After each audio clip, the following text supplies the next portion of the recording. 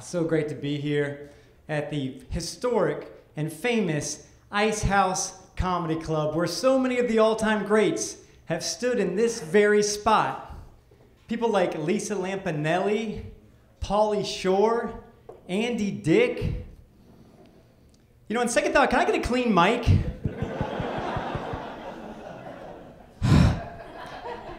Give me a minute, folks, while I get the Andy Dick off. But it's great to be out here in LA. I'm from Jacksonville, Florida, where things are a little bit different. For instance, when I'm watching the local news back home in Jacksonville and I hear this story, a Southside man was arrested after police raided his home and confiscated over 50 pounds of marijuana.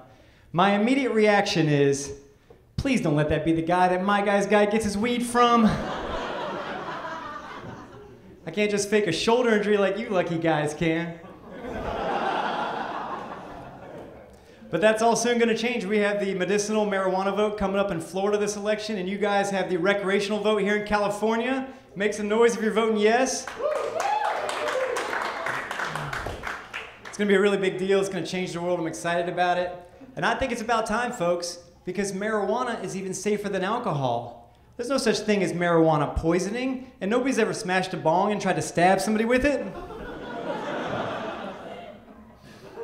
There's gonna be a lot of weed jokes, so buckle up.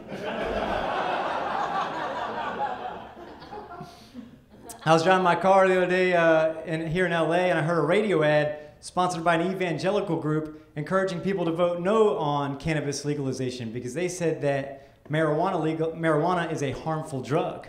But folks, weed is not a harmful drug. Harmful drugs are made here by this guy. Marijuana is made here by this guy. After all, this is what it says in the Bible, Genesis chapter 1, verse 29. God said, "Behold, I give you every herb-bearing seed upon the face of the earth." So even God's voting yes. No wonder the Bible's made out of rolling papers.